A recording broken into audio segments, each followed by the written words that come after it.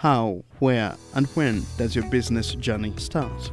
When I came to Kampala, I realized this Owino, Nakawa market, Kampala doesn't have second-hand clothes. So when my father gave me tuition, I came with second-hand clothes and they were all bought. You seem to have started out as a young woman. Is there a right age to start business? Us in a family who are doing business now, we were even doing business in P1 and P2. I've never been there without business. So somebody old to start business because he has money, no. You've been in business forever, seemingly since your teen years. What's that single most important lesson you've learned over the years? Business is not something which you can copy. You can try.